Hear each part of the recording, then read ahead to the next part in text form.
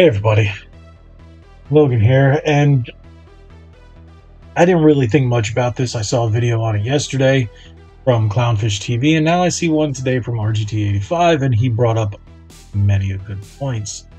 And the first thing I thought when I watched the one from Clownfish is, wait, so they're changing, YouTube is changing policies on content without telling anybody. I literally just finished watching the RGT85 video as of recording, as of right now. You can go watch his. I would recommend watching his too, because he goes over all the policy stuff. I'm not going to do that. I'm just going to go on a little rant, because you're going to see a ton of gaming YouTubers do this. And normally, when I first heard about it, I was like, all right, doesn't bother me much because I don't use profanity. I used to when I started the channel, but I've stopped. Not just on the channel, but in my personal life as well. I've tried to cut out as much profanity as possible. It's not becoming of a gentleman. It's not becoming. You know, sometimes we do, but for the most part, I've cut it out. And I no longer put it in my videos. Sometimes when I would do streams and stuff like that, it would slip. But the profanity wasn't what bothered me. It's the game content. Violent video games.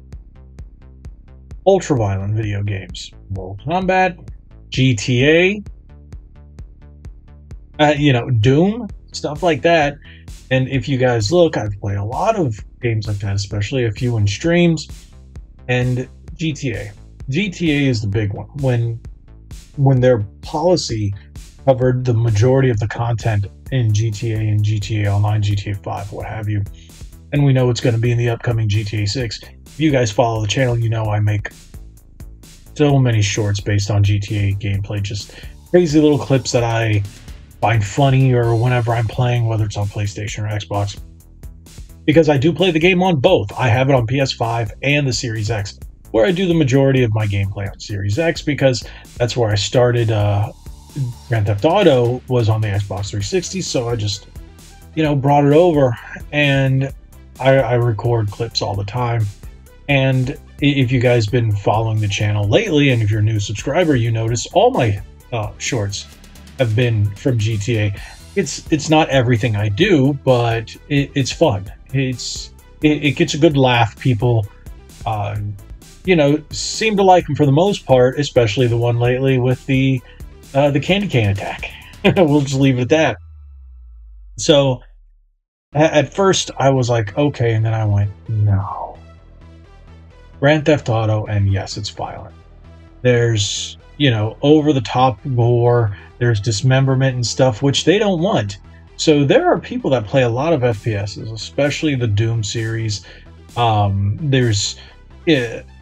what do you call it? What was that new one? Metal Hellsing. I think that's what it's called. That's a new one. And, the Duke Nukems, the Serious Sams. There's plenty of other ones out there. I think there's one called Warlock. That's, even though they are, some retro-ish, you can't do those. How are you going to play them? I get the profanity. No profanity within the first 8 seconds. To get demonetized, and I think it's within 15 to between 8 and 15 to get limited monetization, or an 18 plus, and it's like. So after noticing this, I went back and checked a couple of my videos, because unlike RGT, he got a notification. He got one on his phone. I got nothing. But all my Mortal Kombat videos, all of them that I made, first year or so in the channel, all not demonetized, but limited. All of them.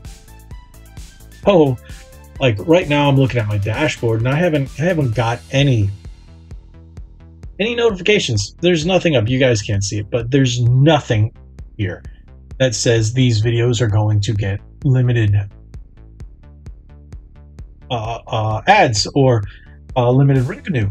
And the thing is, with a channel as small as mine, every view counts. As of right now, I'm only at 4,141. Thank you guys so much, by the way, for boosting the channel in December as much as you did. November and December were really big months, but December was massive. well over 300, almost 400 subscribers in 1 month. Thank you guys. I really, really appreciate that. But it's going to be tough at the video games that I cover and what I show. Like, I can talk about them, that's fine, but I may not get to play certain games. Like, I know High on Life I wasn't able to play. When I started playing it, I recorded it, I uploaded it, but there was an issue on the website. I have to re-upload it. And that's the only place I can really cover those games. So what I am going to have to do, because not every YouTuber has a gaming website. And as for myself, you know, we have redbandanagaming.com, but how many games can I cover and just throw up to the website? How much gameplay footage can I throw up to the website? Because those videos take a lot of storage. So what I would normally do is upload them to YouTube and then post them on the website through a YouTube video link. A lot of websites do. It actually keeps your server storage space down. And that's a great way to do it. But now I have to upload full videos in full 1080. Some of them I'm like, all right, they're going to go to 720 because they take a lot less space. And the fact that there's a number of us that now have to go, oh, all right, now what do we do with this content? Where do we put this content? People are saying try Rumble. People are saying try Odyssey. And you know what? The audience isn't there. I tried Rumble. I tried putting up videos on Rumble. I do have an account. Video games just don't work over there. That doesn't mean they won't in the future, but video game channels just don't. I don't see any growth. I saw no views, none. Because no one's looking for video games on those other platforms. This is where YouTube is a place where everybody goes to look at new video game content. And another point RGT made, I thought was very, very valid, was how are these major publishers who rely on gamers and YouTube channels like myself, who play Grand Theft Auto, who play Doom, who play games like Serious Sam and Duke Nukem, and I know they're older, but there's so many games like that out there that are pretty violent, and usually just for a kick. Or, you know, Gears of War, for example. How's that going to affect Gears of War? And as you guys know, I'm a massive Gears of War fan. So these publishers are going to get pretty upset, because that takes away so much free advertising, free marketing. Ultimately, it's not going to hurt me too much. I just have to rethink what I do. And like RGT said, I'm a daily uploader as well. Sometimes, a lot of the times, twice to 3 times a day, depending on the content. Usually 2 videos, 1 short. On my days off, multiple shorts. Sundays, you guys, it's almost never a video. It's always shorts. Sunday's my day off. But yeah, it's a lot of us are going to have to rethink how we approach the gaming content. And it's mainly the gameplay content for myself, because the controller unboxings, new product coverages, news, you know, it's not that big of a deal. But for example, I tend to get games early from time to time, and certain ones now I have to go, can I play this? So I have to record it and then find out, nope, I can't play it.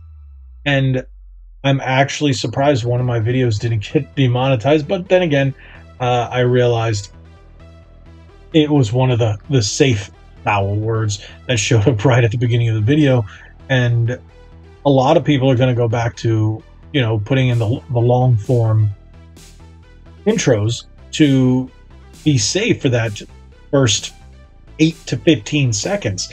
And it's funny because I recently started cutting down to the shorter intros, except for the short videos. Then I had my longer intro back. But as you guys have seen for my last few videos, I just have my short intro. And just because, you know, I've had people that love the intro, but it's like, okay, we're seeing in front of every video. And there are people that watch my content, they'll sit one day and watch all my videos from the week in one day, and then I'll say, okay, I have to constantly skip the intro because they're hearing it every anywhere from 10 to 30 minutes. And yeah, so I was like, okay, I understand. So I'm gonna save the long form intro with just the shorter videos or discussion topics here, wherever it seems necessary. But now, as you guys have seen, I have that short, I think it's what, 5 seconds, if that, 4-second intro. So that might be a thing you're going to see a lot of YouTubers come back with right at the beginning of the video for 15 seconds to save any of that from happening if they are a profanity-laden channel. The one that actually comes to mind, the biggest of all the channels that does that, is AVGN, Angry Video Game Nerd. I'm really wondering how that's going to affect Cinemassacre. I hope it doesn't hurt them that much. I hope it doesn't hurt them at all, but with these rules, it's really hard to see that it wouldn't, but hey. Well, thank you guys for listening to this this little rant about it. And, you know, most normal people who just watch don't care, but it's literally like an inside baseball kind of thing. Now you're going to understand why your favorite gaming YouTubers who haven't addressed it have changed up or slightly changed up or cleaned up their content in such a way. So I just had to give my 2 cents. Thank you, RGT85, for putting that video out there and had me think, and so on and so forth. And Clownfish TV covering it as well. Yeah, so had me thinking. But again, thank you guys so much for watching. Hopefully you got something out of this video.